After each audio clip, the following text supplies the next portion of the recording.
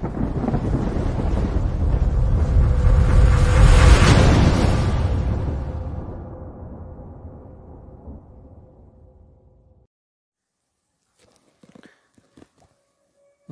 আজকে এলাম পরবর্তী ক্লাসে, যেখানে আমরা গতদিন আলোচনা করেছিলাম বার্লো চক্র বা মোটর সম্পর্কে। আজকে আসছি এবং আগের দিন দুটো কোশ্চেন দেওয়া ছিল যে বার্লো চক্র কি মোটর বলা যায় বা মোটর কোন নিয়ম মেনে চলে। তো আজকে আসছি আমরা এর পরবর্তী অংশে। এই দুটো প্রশ্নের উত্তর আর বলার দরকার নেই, যেটা আগের দিন আলোচনা হয়ে গেছে।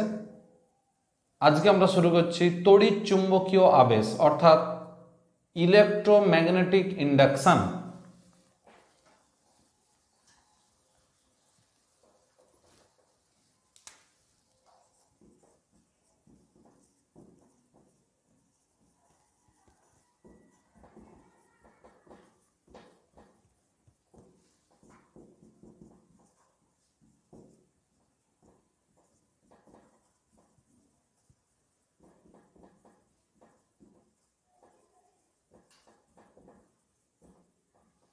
প্রথমেই বলি, এই ইলেকট্রোম্যাগনেটিক ইন্ডাকশন অর্থাৎ তড়িৎ চুম্বকীয় আবেশ এবং চৌম্বক আবেশ ম্যাগনেটিক ইন্ডাকশন, এই দুটোর মধ্যে কিন্তু আকাশ পাতাল তফাৎ, মানে অনেকটাই পার্থক্য আছে বা ডিফারেন্স আছে। তো আমরা এখন আসছি এইটা নিয়ে, পরবর্তীকালে আমরা আসবো চৌম্বক আবেশ নিয়ে। নামের মধ্যে আছে ইলেকট্রোম্যাগনেটিক, মানে ইলেকট্রিকও থাকবে এবং ম্যাগনেটিকও থাকবে। অর্থাৎ এখানে কি হবে, এটা এমন একটা ঘটনা যেখানে ইলেকট্রিসিটি তৈরি হবে, ম্যাগনেট থাকবে, ইলেকট্রিসিটি তৈরি হবে। অর্থাৎ সোজা কথায় আমরা যে সমস্ত এসি কারেন্ট তৈরির যে সমস্ত থিওরি বা নীতি দেখি, তার মূল হচ্ছে এই তড়িৎচুম্বকীয় আবেশ। যেখানে আমরা বলবো এই যে এসি কারেন্ট সরবরাহ লাইন কোথায় উৎপন্ন হচ্ছে, সেখান থেকে আমাদের এখানে আসছে, সেটা তাপবিদ্যুৎ কেন্দ্র যেগুলো আমরা দেখছি, আমাদের যে সরবরাহ লাইন, তো সে তার মূল উৎপত্তির যে ঘটনা, সেটাই কিন্তু এই তড়িৎচুম্বকীয় আবেশ।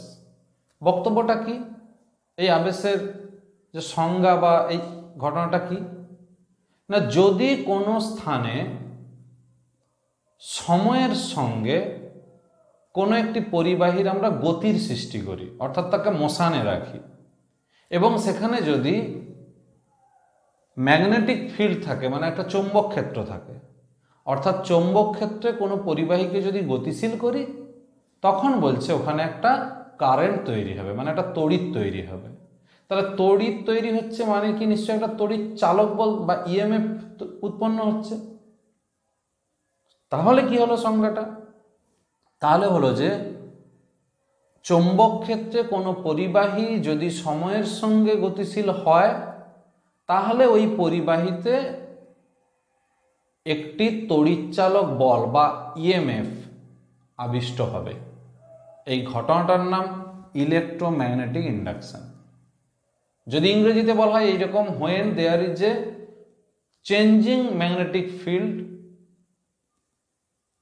and the conductor or any coil is moving, or there is a relative motion between the magnetic field and the conductor, so there exists an induced EMF.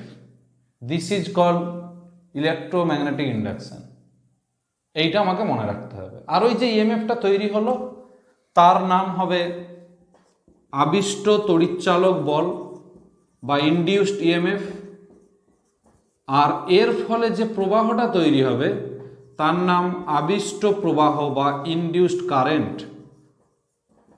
এই হলো আমাদের। ওরই সঙ্গে আরো দুটো সংজ্ঞা বা আমি আরো দুটো কোয়ান্টিটি বলতে পারি, যাই বলি না কেন।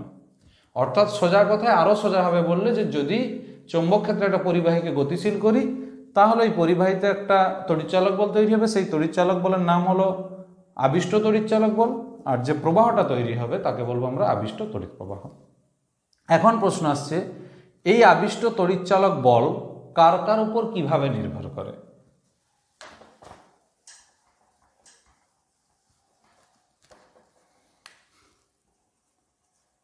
আবিষ্ট তড়িৎচালক বল এর নির্ভরশীলতা। 1 নম্বর পরিবাহীর আপেক্ষিক গতি।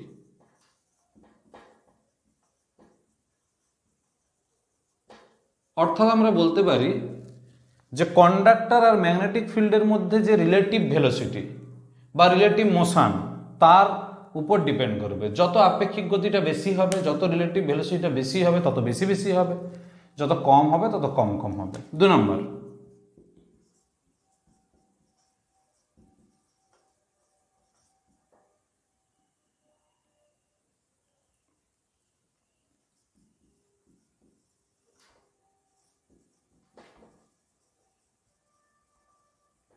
যদি এই পরিবাহীটা বদ্ধ হয় তাহলে সে একটা তল তৈরি করবে, সে ক্ষেত্রফল। সেই ক্ষেত্রফল যত বেশি হবে তত কিন্তু এই আবিষ্ট তড়িৎচালক বলের মান তত বেশি হবে। 2 নম্বর হলো, 3 নম্বরে আসছি পাক সংখ্যা। অর্থাৎ ওই পরিবাহীটাকে যদি আমরা একের বেশি পাকের কয়েল বা কুণ্ডলী তৈরি করি তাহলে পাক সংখ্যাটা যত বেশি হবে তত কিন্তু বেশি হবে। 4 নম্বরে, যে চৌম্বক ক্ষেত্রের মধ্য দিয়ে আমরা আপেক্ষিক গতি সৃষ্টি করব সেই চৌম্বক ক্ষেত্রের মান যত বেশি হবে তত আবিষ্ট তড়িৎচালক বলের মান বাড়বে। আর সোজা কথায় আবিষ্ট তড়িৎচালক বল যত বেশি হবে আবিষ্ট প্রবাহও তত বেশি হবে, অর্থাৎ কারেন্টটাও তত বেশি বেশি তৈরি হবে। কিন্তু এখন প্রশ্ন দাঁড়াচ্ছে যে এই কারেন্টের ভ্যালুটা আর একটা জিনিসের উপর ডিপেন্ড করবে। এই 4টে মান তো থাকছেই, প্লাস প্রবাহের মানটা আর কার কার উপর ডিপেন্ড করবে না, ওই পরিবাহী রোধ, অর্থাৎ প্রবাহের মান উপরের 4টি রাশি এবং পরিবাহীর রোধের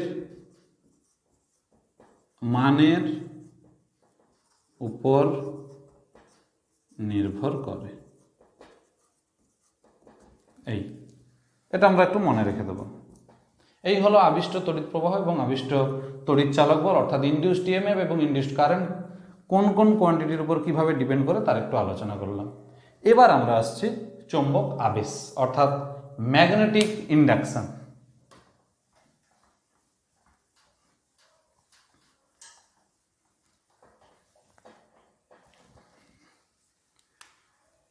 ধরলাম এইরকম একটা এন পোল আর এরকম একটা এস পোল আমরা রেখেছি ম্যাগনেটিক ফিল্ড তৈরি করার জন্য। তাহলে এন থেকে এসের দিকে লাইনস অফ ফোর্স বা চৌম্বক বলরেখাগুলো যাচ্ছে, অর্থাৎ এখানে একটা চৌম্বক ক্ষেত্র তৈরি হয়েছে। আমি যদি এই অঞ্চলে একটা পদার্থকে রাখি, কোন পদার্থ না, ছোটবেলায় আমরা যেগুলো পড়েছিলাম চৌম্বক পদার্থ, লোহা, নিকেল, কোবাল্ট, এই ধরনের, সেই ধরনের কোনো পদার্থ রাখলে ওই পদার্থটাই চৌম্বক ক্ষেত্রে নিজেকে কি করবে, চুম্বকিত করবে, অর্থাৎ ওর মধ্যে কিছুটা অতিরিক্ত চুম্বকত্ব তৈরি হবে। এই যে অতিরিক্ত চুম্বকত্বটা তৈরি হলো তাকে মাপার জন্য বা পরিমাপের জন্য অর্থাৎ মেজার করার জন্য আমরা একটা কোয়ান্টিটি নিয়ে আসবো বা একটা রাশি নিয়ে আসবো যার নাম হলো ম্যাগনেটিক ইন্ডাকশন বা চৌম্বক আবেশ। আবার বলছি, যদি একটা এক্সটার্নাল ম্যাগনেটিক পোল আমরা রেখে ম্যাগনেটিক ফিল্ড তৈরি করি, অর্থাৎ বহিস্থ চৌম্বক মেরু রেখে দিয়ে আমরা চৌম্বক ক্ষেত্র তৈরি করি, ওই ম্যাগনেটিক ফিল্ডে যদি কোনো ম্যাগনেটিক সাবস্টেন্স মানে কোনো চৌম্বক পদার্থ যদি নিয়ে আসি, তাহলে সেই যে চৌম্বক পদার্থটা এনে রাখলাম, ধরলাম এটা একটা লোহার পেট, তাহলে যখন রাখলাম তখন ওর মধ্যে একটা নতুন করে চৌম্বকত্ব তৈরি হবে। সেইটা পরিমাপের জন্য যে রাশিটা আসবে তারই নাম চৌম্বক আবেশ বা ম্যাগনেটিক ইন্ডাকশন। সেটা কি করে পরিমাপ করব না, এই যে পদার্থটা নিয়েছি এর প্রতি একক ক্ষেত্রফলে লম্বভাবে যতগুলো চৌম্বক বলরেখা অতিক্রম করবে। তাহলে ইংরেজিতে আমরা কি বলবো, যে ওই ম্যাটেরিয়ালটার পার ইউনিট এরিয়াতে নর্মালি যতগুলো magnetic lines of force cross করে যাবে সেই সংখ্যাটাকে আমরা বলবো চৌম্বক আবেশ। বারবার বলছি, তাহলে চৌম্বক আবেশ কি চৌম্বক আবেশটা তাহলে কি, বা ম্যাগনেটিক ইন্ডাকশনটা কি? বলরেখা প্রতি একক ক্ষেত্রফল, অর্থাৎ তাকে ক্ষেত্রফল দিয়ে ভাগ করতে হবে, প্রতি একক ক্ষেত্রফলের মধ্য দিয়ে বলরেখা। তাহলে মোট বলরেখা পেতে গেলে কি করব? চৌম্বক আবেশ ইন্টু ক্ষেত্রফল। তাহলে এটাকে আমরা যদি চিহ্নের সাহায্যে লিখি তাহলে আমরা লিখব বি সমান, মানে চৌম্বক আবেশকে বি দিয়ে লেখা হয়, সমান বলরেখা, এটাকে ফাই দিয়ে লেখা হবে, ফাই, এর নাম হচ্ছে ফাই, এটা হচ্ছে চৌম্বক বলরেখা, এটা হলো এ মানে এরিয়া, এই হলো। তাহলে বি সমান ফাই বাই এ, এই ফাই হলো চৌম্বক বলরেখা। আর কিছুক্ষণ পর আমরা এই ফাইয়েরই নাম দেব বি ইন্টু এ, অর্থাৎ চৌম্বক ফ্লাক্স বা চৌম্বক প্রবাহ। তাহলে আমরা চৌম্বক আবেশটাকে বলে নিই প্রতি একক ক্ষেত্রফলে, অর্থাৎ আমরা যে বিন্দুতে চৌম্বক আবেশটা বের করতে চাইব সেই বিন্দুর চারপাশে আমরা একটা একক ক্ষেত্রফল বা ইউনিট এরিয়া আমরা ইমাজিন করব, তার মধ্য দিয়ে যতগুলো বলরেখা লম্বভাবে অতিক্রম করবে তাকেই বলবো আমরা চৌম্বক আবেশ। মোট বলরেখা বাই ক্ষেত্রফল। তাহলে এখন এই মোট বলরেখা সমান কি হবে? চৌম্বক আবেশ ইন্টু ক্ষেত্রফল। এবার এখান থেকে আমরা আসছি,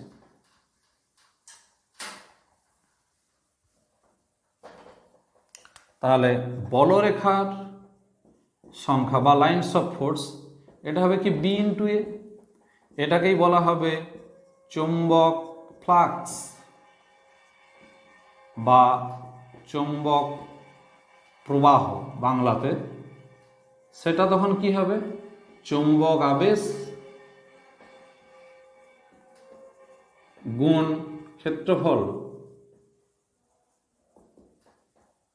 এই হলো রাশিমালা। তাহলে এখন চৌম্বক ফ্লাক্স বা চৌম্বক প্রবাহ কাকে বলবো? আমরা বলবো যে কোনো ক্ষেত্রফলের মধ্য দিয়ে বা যে কোনো তলের মধ্য দিয়ে লম্বভাবে যতগুলো চৌম্বক বলরেখা নির্গত হবে। আমরা চৌম্বক আবেশের সংজ্ঞাতে কি বলেছিলাম? একক ক্ষেত্রফলের মধ্য দিয়ে। এখানে আমরা বলবো যে কোনো তল বা যে কোনো ক্ষেত্রফলের মধ্য দিয়ে লম্বভাবে যতগুলি চৌম্বক বলরেখা অতিক্রম করবে সেই সংখ্যাকেই বলবো আমরা চৌম্বক ফ্লাক্স বা চৌম্বক প্রবাহ। এটাকেই বলা হয় magnetic lines of force total. এবার আমরা সেই চৌম্বক ফ্লাক্স জেনে নেওয়ার পর এর রেসপেক্টে কিভাবে আমরা ওই আবিষ্ট তড়িৎচালক বলের মানটা পাবো, তার জন্য আমাদের সূত্র আছে। সেই সূত্র হচ্ছে, আমরা এক কথায় বলতে পারি, তড়িৎ চুম্বকীয় আবেশের সূত্র।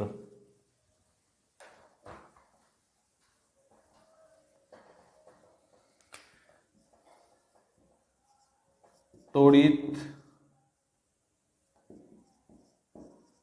চুম্বকীয় আবেশের মূল সূত্র। এক নম্বর হচ্ছে ফ্যারাডের সূত্র, দু নম্বরে আসছে লেঞ্জের সূত্র। ফ্যারাডের সূত্র দুটি, লেঞ্জের সূত্র একটি, এই টোটাল তিনটি সূত্র।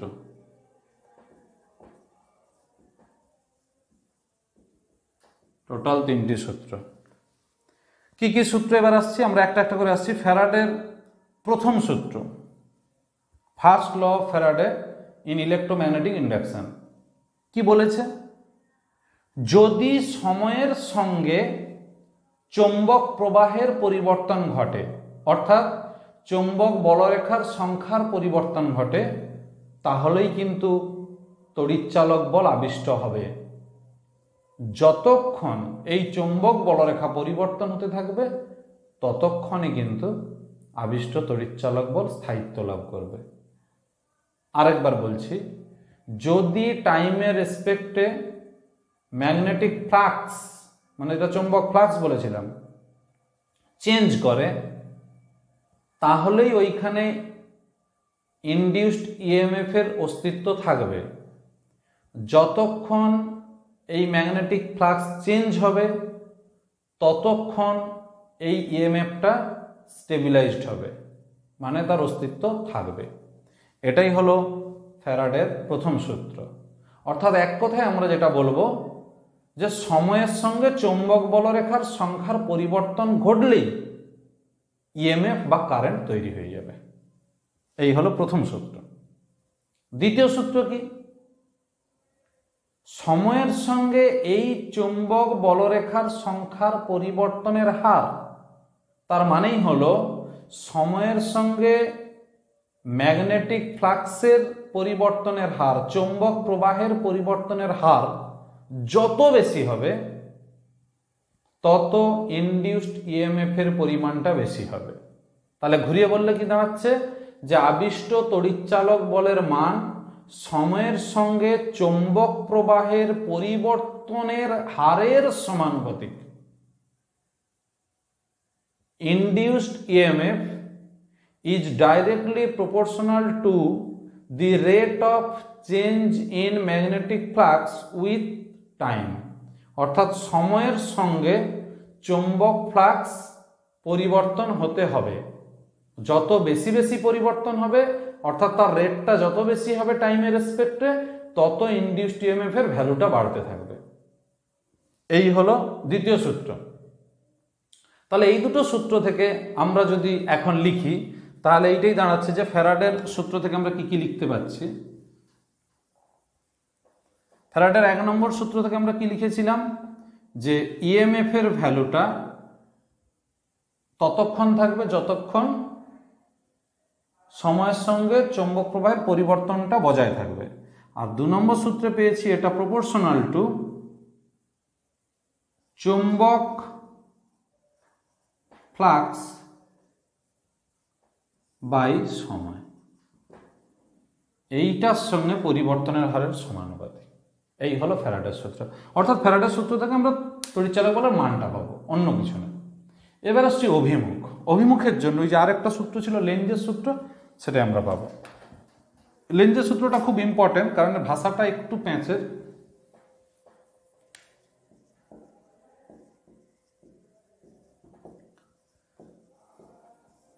লেঞ্জের সূত্র কি বলেছে?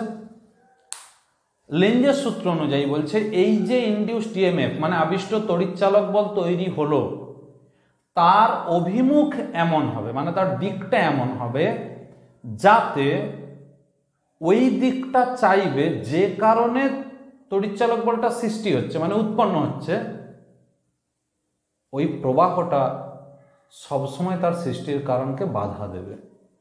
আরেকবার বলছি, একটু জটিল। আবিষ্ট তড়িৎচালক বলের অভিমুখ বা আবিষ্ট তড়িৎ প্রবাহের অভিমুখ এমন হবে, মানে দিকটা এমন হবে যাতে যে কারণে ওই প্রবাহটা বা ওই তড়িৎচালক বলটা সৃষ্টি হয়েছিল সেই কারণটাকে বাধা দেবে। অর্থাৎ লেঞ্জের সূত্র অনুযায়ী আবিষ্ট তড়িৎচালক বল বা আবিষ্ট তড়িৎ প্রবাহের অভিমুখ এমন হয় যে তার সৃষ্টির কারণকে বাধা দেয়। ঠিক আছে, মানে আমরা দিকটা নির্দেশ করবো এইভাবে। এটা হচ্ছে লেঞ্জের সূত্র। তো এর একটা পরীক্ষা দেখালে খুব সুবিধা হবে। কিরকম? যেমন এটা একটা পরিবাহী, আমি একটা দণ্ড চুম্বককে আনছি, তাহলে এটাকে এইদিকে আনার জন্যই তো এখানে কারেন্টটা তৈরি হচ্ছে। তাহলে এটা আনার জন্যই এখানে প্রবাহটা তৈরি হচ্ছে, কিন্তু এই প্রবাহ চাইবে এ না আসুক, মানে ওর আশাটাকে বাধা দেবে। তাহলে এখানে কি তৈরি করতে হবে? এই এন মেরুকে যদি বাধা দিতে হয় তাহলে এখানেও একটা এন মেরুই তৈরি করতে হবে, কারণ এন মেরুকে বাধা দেবে, বিকর্ষণ করবে। আর এখানে যদি এন মেরু তৈরি করতে হয় তাহলে এই দিক থেকে দেখতে হবে রিংয়ে যেন কারেন্টটা অ্যান্টি ক্লকওয়াইজ হয়, ঘড়ির কাঁটার উল্টো দিকে হয়, সেই ক্লক রুল অনুযায়ী। ঘড়ির কাঁটার উল্টো দিকে যদি প্রবাহ হয় তাহলে সেটা হয় এন মেরু। এটা আগের দিনের আলোচনা বা আগের ক্লাসের। তাহলে এন মেরু যখন এগিয়ে আসছে, ও চাচ্ছে এই এর মধ্যে যে কারেন্টটা তৈরি হচ্ছে সে চাচ্ছে, সেই কারেন্ট চাচ্ছে এন মেরু নাই আসুক এই দিকে, অর্থাৎ ওই প্রবাহটাকে বাধা দেবে। তাহলে বাধা দেওয়ার জন্য এখানে একটা এন মেরু উৎপন্ন হতে হবে, তাহলেই কিন্তু বিকর্ষণ হবে, বাধা হবে। তাহলে এখানে অ্যান্টি ক্লকওয়াইজ কারেন্ট তৈরি হচ্ছে। তাহলে এই যে ডিরেকশনটা আমরা পেলাম এটাই লেঞ্জের সূত্র থেকে। ঠিক আছে, তাহলে ফ্যারাডের সূত্র দুটো এবং লেঞ্জের সূত্র এই তিনটে মিলে হচ্ছে তড়িৎচুম্বকীয় আবেশের তিনটে মূল সূত্র।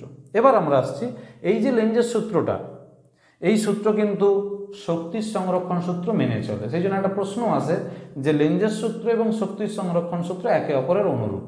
এটা যে কোনো বইতে ভাষা দিয়ে লেখা আছে, একটু পড়ে নেবে, আমি ব্যাপারটা একটু বুঝিয়ে দিচ্ছি কিরকম। যেমন আমি যদি একটা এন মেরুকে এইদিকে আনি, মানে একটা ম্যাগনেট, বার ম্যাগনেট বা দণ্ড চুম্বককে যদি এইদিকে আনি, তাহলে ওর মোশন তৈরির জন্য আমাকে একটা বাইরে থেকে ফোর্স দিতে হচ্ছে। তাহলে আমি যদি বাইরে থেকে একটা ফোর্স দিই, সেই ফোর্সের জন্য, মানে বাইরে থেকে যে বলটা দিলাম, সেই বলের জন্য এর সরণ ঘটছে। তাহলে বল এবং সরণ মিলে কি হচ্ছে, একটা কৃতকার্য, মানে একটা ওয়ার্ক ডান হলো। তাহলে সেই বল সরণ মিলে যে কৃতকার্যটা হলো, এই কার্যের জন্য তো নতুন করে একটা শক্তি উৎপন্ন হওয়ার কথা, যেটা তড়িৎ শক্তিতে তৈরি হচ্ছে বা তড়িৎ শক্তিতে রূপান্তর হচ্ছে। তাহলে তো শক্তি তো বেড়ে যাওয়ার কথা, কিন্তু বলছে শক্তির সংরক্ষণ সূত্র অনুযায়ী শক্তি কখনো বাড়তে পারে না। সেই জন্য কি হচ্ছে না, আসলে এই যে চৌম্বকটাকে আনার জন্য বা এই বার ম্যাগনেটকে আনার জন্য যেটা নতুন করে একটা তড়িৎ শক্তি তৈরি হলো বা একটা কার্য করা হলো, সেই কার্যটাকে বা শক্তিটাকে প্রশমিত করার জন্যই এখানে বাধা দিতে হচ্ছে।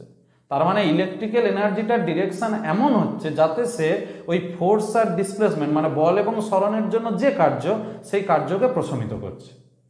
তাহলে এখানে কি হলো, নতুন করে কোনো শক্তি তৈরি হলো না, যেটাই বাহ্যিক কার্য করা হলো সেটাই তড়িৎ শক্তিতে রূপান্তর হলো। এই ব্যাখ্যাটা আসছে কিন্তু লেঞ্জের সূত্র থেকে। আজকে এই বাধাটা না দিলে কিন্তু এই শক্তির হিসাবটা মিলতো না, তাহলে একটা এক্সট্রা করে তড়িৎ শক্তি তৈরি হয়ে যেত, যেটা শক্তির সংরক্ষণ সূত্রের বিরোধী হতো।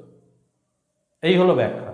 তাহলে শক্তি, লেঞ্জ এবং শক্তি সংরক্ষণ সূত্র একে অপরের অনুরূপ। এটা এমসিকিউতেও আছে যে লেঞ্জের সূত্র কোন সূত্রের অনুরূপ বা সমতুল্য, তখন হবে শক্তির সংরক্ষণ, অর্থাৎ এনার্জি কনজারভেশন ল আর লেঞ্জেস ল, এটা হচ্ছে সেম বা একে অপরের অ্যানালজি, ইকুইভ্যালেন্ট। এবার আমরা আসছি এসি ও ডিসি।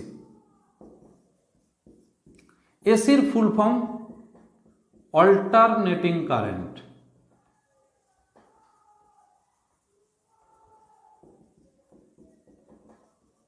আর এটা হচ্ছে ডাইরেক্ট কারেন্ট। বাংলাতে বলবো এটা পরিবর্তী প্রবাহ, আর এটাকে বলবো সমমুখী বা সমপ্রবাহ। এই এবার আমরা যদি ছবি আঁকি তাহলে দেখবো যে ডিসির ক্ষেত্রে, এটা যদি ডিসি আমরা আঁকি তাহলে এটা আই আর এটা টি, সময়ের সঙ্গে সমপ্রবাহের কখনো অভিমুখ পরিবর্তন হবে না। তার মানে এইটা ডিসি হতে পারে,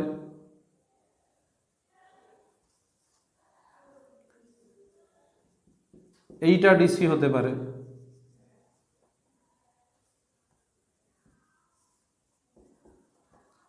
এইটা ডিসি হতে পারে, অর্থাৎ নেগেটিভে যাবে না, জিরো আর পজিটিভের মধ্যেই থাকবে। এটা আর একটু ভালো করে আঁকা যায়, একটু সুন্দর শেপের দেখতে লাগবে, একটু যদি আমরা মাপ করে করে আঁকি। অর্থাৎ আমি এটা বোঝানোর জন্য বললাম যে শুধুমাত্র পজিটিভ থাকলেই তবেই সেটাকে বলবো আমরা ডিসি। এবার আমরা আসছি এসির ছবি। এসিতে কি হবে, প্লাস মাইনাস দুটোই হবে। এসির ক্ষেত্রে আমি এখানে এঁকে দিচ্ছি ছোট করে, এই পজিটিভ নেগেটিভ, পজিটিভ নেগেটিভ, এইরকম। আইটি মানে ভিটিও হতে পারে, এটা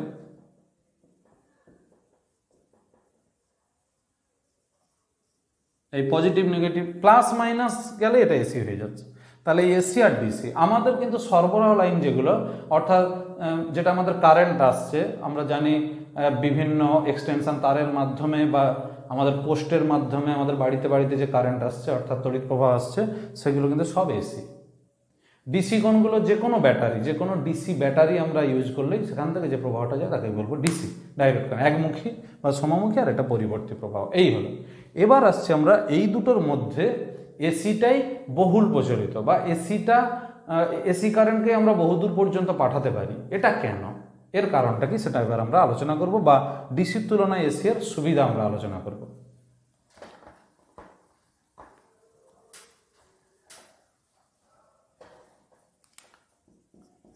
ডিসি এর তুলনায়, অর্থাৎ আমরা এসি এর অ্যাডভান্টেজটা পড়ছি উইথ রেসপেক্ট টু ডিসি। এক নম্বর, প্রথমত বলি এসি এটা হচ্ছে তড়িৎচুম্বকে আবেশের ফলে সৃষ্টি হচ্ছে, আমরা আজকেই শিখলাম, বা ইলেকট্রোম্যাগনেটিক ইন্ডাকশন। আর ডিসি কিন্তু যে কোনো একটা তড়িৎ কোষ বা ব্যাটারিতে তার যে কিছু রাসায়নিক পদার্থগুলো আছে সেইগুলো ওই রাসায়নিক শক্তি থেকে তড়িৎ শক্তিতে রূপান্তর হয়ে প্রবাহটা সৃষ্টি করে। সেই জন্য আমাদের এসির ক্ষেত্রে প্রথমত হচ্ছে শক্তি ক্ষয় কম, এনার্জি লসটা কম হয়। 2 নম্বরে হচ্ছে ডিউরেবল, মানে টেকসই, মানে অনেকদিন টিকে যায়। এবং ডিউরেবল মানে অনেকদিন টিকে গেল, অর্থাৎ এসি শক্তি আমি যদি একবার তার সিস্টেমটা করে রাখি তাহলে কিন্তু অনেক দিন পর্যন্ত থাকে। এবং কনভেনিয়েন্ট, অর্থাৎ ব্যবহারযোগ্য, অর্থাৎ আমরা সহজে এটাকে ব্যবহার করি। 3 নম্বর, এসি এই ভোল্টেজের ভ্যালুটা আমরা সহজে চেঞ্জ করতে পারি। কি করে? না, ট্রান্সফরমার ব্যবহার করে। ট্রান্সফরমার ব্যবহার করে সহজে ভোল্টেজ এর মান পরিবর্তন করা যায়। 4 নম্বরে আমরা কি আসবো? কম খরচে অনেক দূর পর্যন্ত পাঠানো যায়। কম খরচে অনেক দূর প্রেরণ সম্ভব। এবার বলি, আমরা এইগুলো যতগুলো বললাম সব পয়েন্টগুলোই কিন্তু এসি এর ক্ষেত্রে ভালো উইথ রেসপেক্ট টু ডিসি, মানে ডিসির তুলনায়। এই পয়েন্টগুলোকেই মনে রাখলে কিন্তু আমি এসি ডিসির মধ্যে পার্থক্য করে নিতে পারবো। অর্থাৎ এসি এবং ডিসির মধ্যে পার্থক্য হবে কিন্তু এই পয়েন্টগুলো। তাহলে আজকে আমরা পড়লাম এসি এবং ডিসি এই পর্যন্ত। এবার আমি বাড়ির কাজ দেব, তোমরা রেডি করবে এবং কমেন্ট বক্সে জানাও। 2টো কোশ্চেন দিচ্ছে আগের দিনের মতো।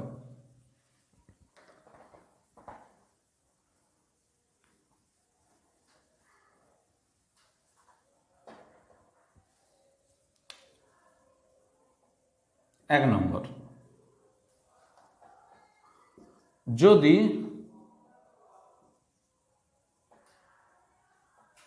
কোনো কুণ্ডলীর তলের মধ্য দিয়ে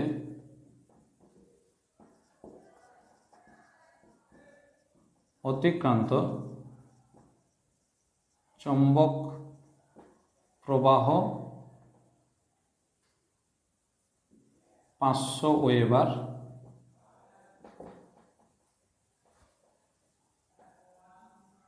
হয় এবং ওই তলের ক্ষেত্রফল 25 মিটার স্কয়ার হয়, তাহলে চুম্বক আবেশ কত? If the magnetic flux through a coil of 25 meter square area is Weber, then calculate the magnetic induction.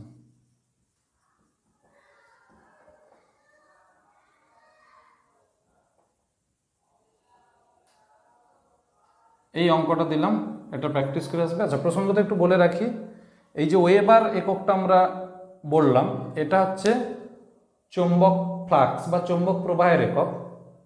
তাকে যদি আমরা ক্ষেত্রফল দিয়ে ভাগ করি তাহলে আমরা পেয়েছিলাম কি ম্যাগনেটিক ইন্ডাকশন বা চৌম্বক আবেশ, তাহলে তার একক হবে ওয়েবার পার মিটার স্কোয়ার। আমরা এককগুলো নিয়ে আর একটু আলোচনা করব পরের দিন, চৌম্বক ফ্লাক্স এবং চৌম্বক প্রবাহ এই দুটোর একক নিয়ে। আজকে এই পর্যন্ত, তোমরা পড়া করো এবং এই অ্যান্সার আমাকে কিন্তু কমেন্ট বক্সে দাও। পরের দিন আবার ক্লাসে দেখা হবে। ঠিক আছে।